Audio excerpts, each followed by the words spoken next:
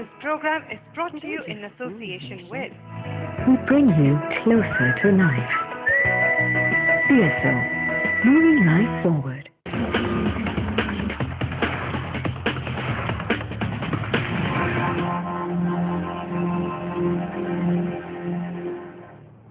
Welcome back. ایک اور چیز آپ کو بتاتا چاہوں before we start with the conversation again with the Justice صاحب, Justice نثار اسلم زاہد ناصر اسلم زاہد صاحب کے ساتھ بات گفتگو پھر شروع کریں ہم. اس سے پہلے میں آپ کو بتاتا چاہوں کہ there is a new sheriff in town. So this was told by the politicians جن کو اسٹیٹ ڈپارٹمنٹ کے ڈپٹی سیکرٹری آف اسٹیٹ اور اسسٹنٹ سیکرٹری آف اسٹیٹ جو ان سے مل چکے ہیں, اور ان میں نواز شریف صاحب بھی ہیں اور آصف علی زرداری صاحب بھی ہیں, اور آج چیف آف آرمی اسٹاف جو ان سے بھی ملاقات کر رہے ہیں یہ لوگ. اور they have told them very street forwardly bluntly that there is a new Sherif in town. So the point is کہ they have told the state department people, the officials, کہ جی آپ نے جو بات کرتے رہے ہیں, آپ صرف ایک آدمی سے ٹیررزم کے بارے میں بات کرتے رہے ہیں اینڈ اسی پہ آپ کاؤنٹ کرتے رہے.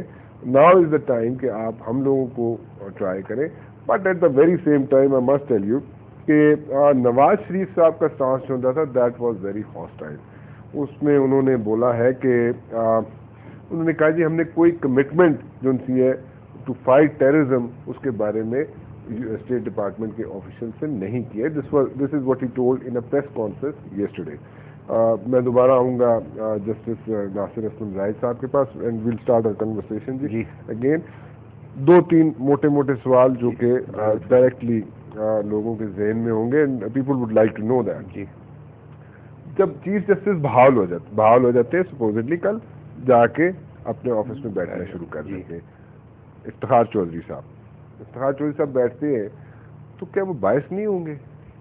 دیکھیے یہ فرق ہوتا ہے, یہ ہم ٹرین کرتے ہیں. اب جو ٹریننگ ہوتی ہے, اور جب میں نے بھی ٹریننگ لی ہے, اور ہمارے ہاں جوڈیشل اکیڈمیز ہیں, پھر میں نے باہر دیکھا ہے, آپ کے کینیڈا میں دیکھا ہے, امریکہ میں دیکھا ہے, انگلینڈ میں دیکھا ہے جوڈیشل اکیڈمیز.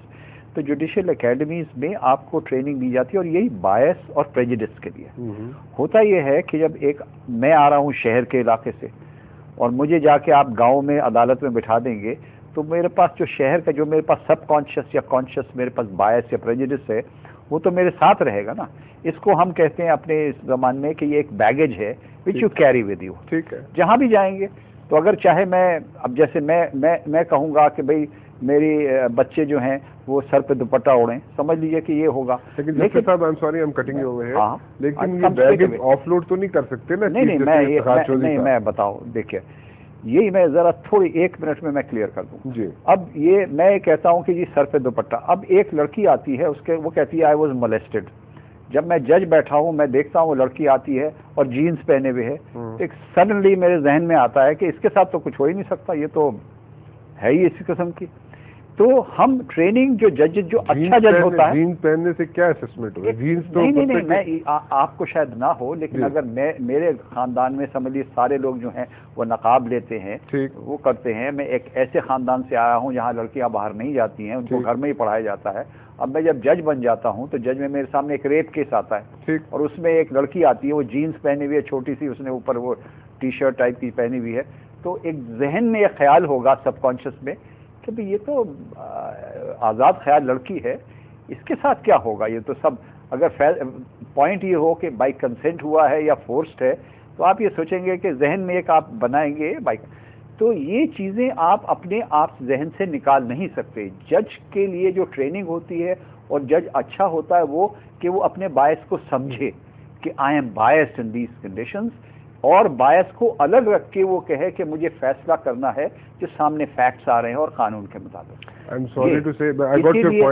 باعث جتنا بھی ہوگا, اگر میں کہتا ہوں کہ اگر یہ ججز ان لوگوں کے متعلق جو سمجھ لیجیے کہ جو جج اگر نہیں نکالے جاتے ہیں, سمجھ لیجیے اگر ریسٹور ہوتے ہیں, اگر نہیں, اور ان کا کسی وقت کیس آتا ہے اور ان کے ساتھ وہ انصاف نہیں کر سکیں گے, تو دے آر ناٹ ججز.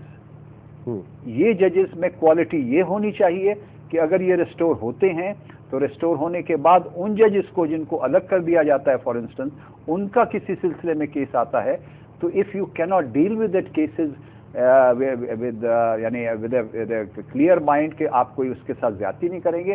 Only then you are judges, otherwise you are not a judge. Do you think کہ یہ judges جو ریسٹور ہوں گے یہ are they capable کہ وہ اس طرح کی biasism میں مت پڑے؟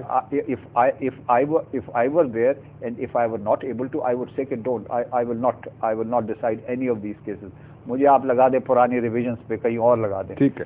چیف جسٹس افتخار چودھری صاحب ان کے پاس اگر کوئی کیسز آئیں گے پرویز مشرف صاحب کے تو وہ ان کو سننا چاہیے نہیں سننے چاہیے؟ انہوں نے تو پہلے بھی کوئی سنا. ٹھیک ہے. نہیں ابھی بائسزم نہیں آ جائے گا. تیسری دفعہ ایک چیف جسٹس جن کو جو گھر جا چکے ہیں تیسری دفعہ آتے ہیں بیٹھتے ہیں وہ باعث نہیں ہوں گے؟ نہیں دیکھیں نا باعث تو سب کانشیس اگر وہ کہیں بھی کہ میں باعث نہیں ہوں سب کانشیس میں تو باعث ہوگا نا. لیکن کوالٹی میں کہتا ہوں کوالٹی جج کی یہ ہوتی ہے کہ اسے معلوم ہے کہ مشرف صاحب نے یہ کیا ہے لیکن وہ بائس اور پریجڈس میں الگ رکھ کے جو ایکچوئل پوائنٹ انوالوڈ ہے جو فیکٹس ہیں ان کے بیسس میں فیصلہ کروں گا. That is the quality of اے جج. جج کو پتا ہونا چاہیے کہ میں باعث ہوں یا تو وہ ایسا ہو کہ وہ سنے ہی نہیں. پھر اس کا مطلب یہ ہوا جسٹس صاحب کہ ابھی ہم نے ایک اور ٹرائل کیس سے گزرنا ہے اس قوم نے اس ملک میں کہ جس نے ہم نے ایک اور ٹرائل بیس سے گزرنا ہے. ہم نے دیکھنا ہے کہ اگر جسٹس جو ان سے ہیں چیف جسٹس افتخار چودھری صاحب ود آل ڈیو ریسپیکٹ اگر وہ ریسٹور ہوتے ہیں واپس آتے ہیں اپنے آفس میں تو وہ باعث رہتے ہیں کہ نہیں رہتے. ہمیں پھر ایک چیز اور ٹرائل بیسس پہ دیکھنا پڑے گا. اندازہ ہو جائے گا. لیکن میں ابھی آج کے اخباروں میں دو بیان ہیں. ایک آج کے کل کے خالد رمدے صاحب کا بیان ہے اور ایک دیکھیں آپ دونوں کے بیان دیکھیں کہ کتنے کوشش ہے. ایک تو چیف جسٹس صاحب نے کہا کہ بھائی کوئی ایجیٹیشن نہیں ہونی چاہیے کوئی نہیں ہونا چاہیے ایڈریس کسی کو ججز کو کرنا نہیں چاہیے. خالد رمدے صاحب نے بھی کیا ہے. دونوں کے اگر آپ بیان دیکھیں they are very good statements. آپ دیکھیں آپ پتہ نہیں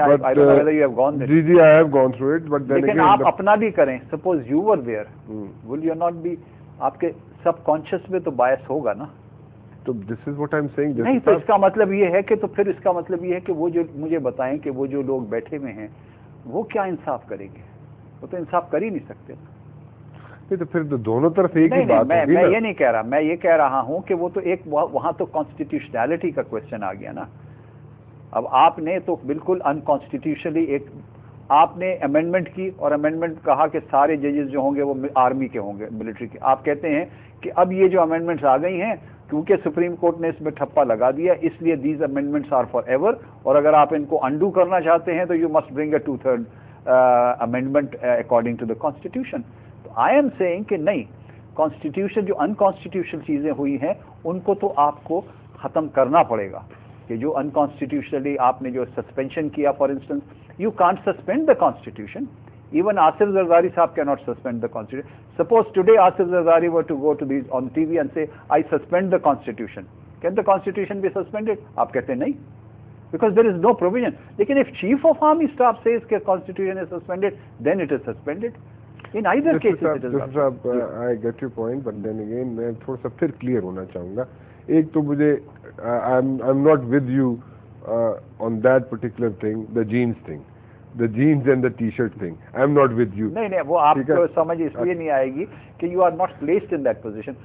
آپ کو میں بتا دوں کہ جب ہمارے سامنے ایک کیس آتا ہے تو کانشیسلی یا سب کانشیسلی چھوٹے چھوٹے ڈیسیجنز ہوتے رہتے ہیں ذہن میں.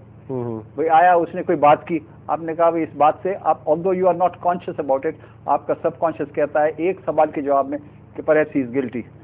دوسرا پھر وہ جواب آتا ہے he is not guilty. But these are subconscious decisions which may not be called decisions, these are impressions, but they do not lead to the final decision.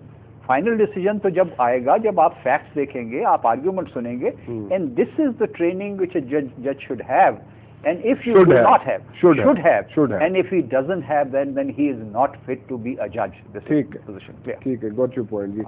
لیکن biasism جو سا ہے that stays there. Prejudice I would say prejudice اور bias جو ہے that will be there. اور ہم میرے میں کہتا ہوں I was a judge for 20 years but I tried to the best of my ability and کہ بھائی جب آپ سامنے بیٹھے ہیں تو ڈسپائٹ دا فیکٹ کہ بھائی آپ پریجوڈس ہوں گے وہ سمجھے گا کہ دیکھیں جی یہ آ رہا ہے ایک کنزرویٹو خاندان سے اور کیسز آ رہے ہیں ایسے تو he must be prejudiced he must be biased لیکن the quality of a judge is that he should know that there is a bias and he should be able to keep aside the bias and then decide the case without the bias affecting it. So بات آ گئی should پہ, should be able to be. And I ٹھیک ہے سر.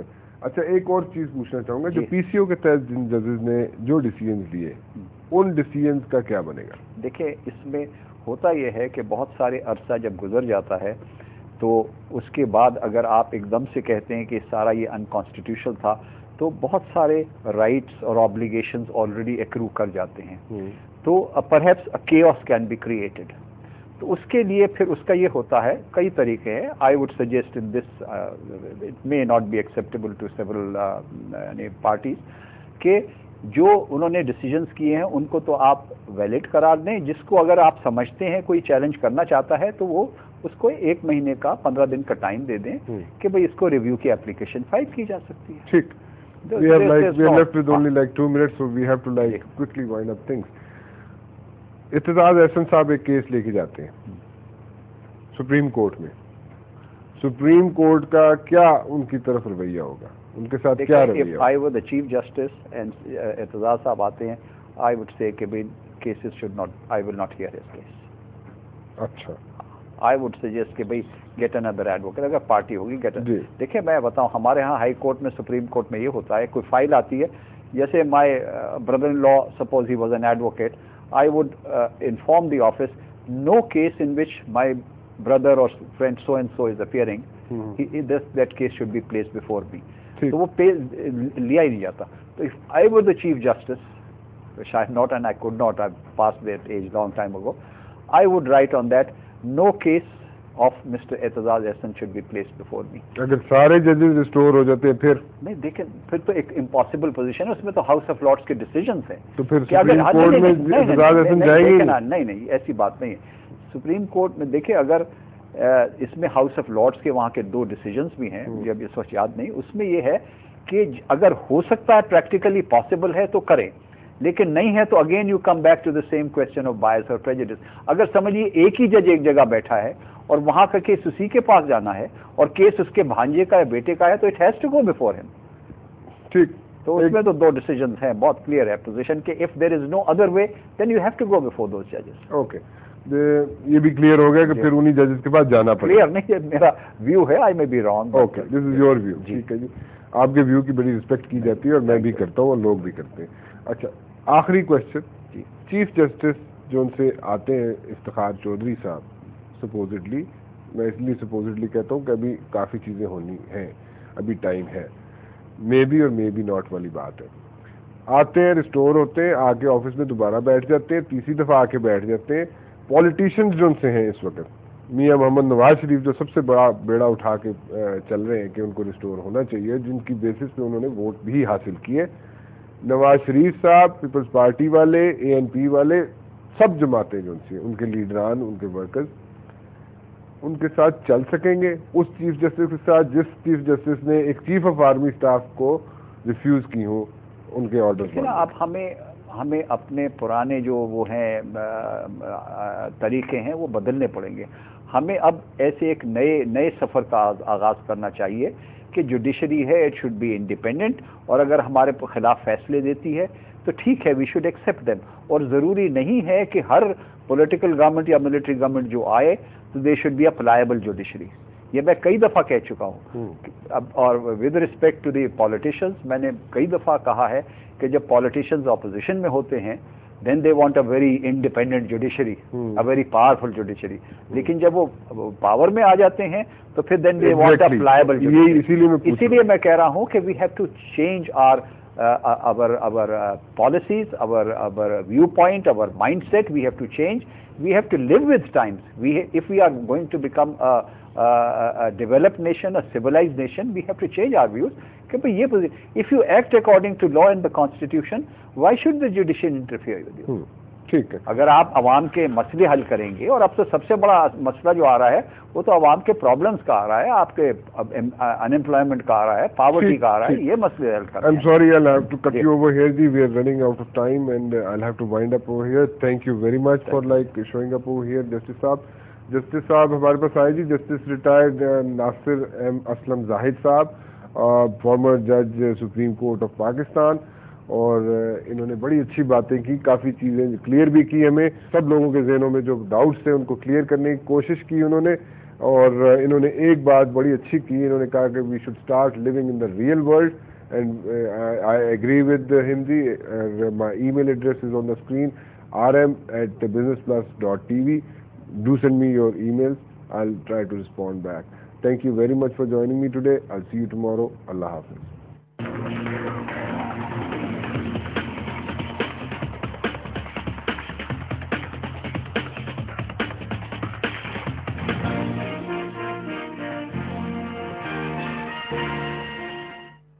This program was brought to you in association with We bring you closer to life. BSL, moving life forward.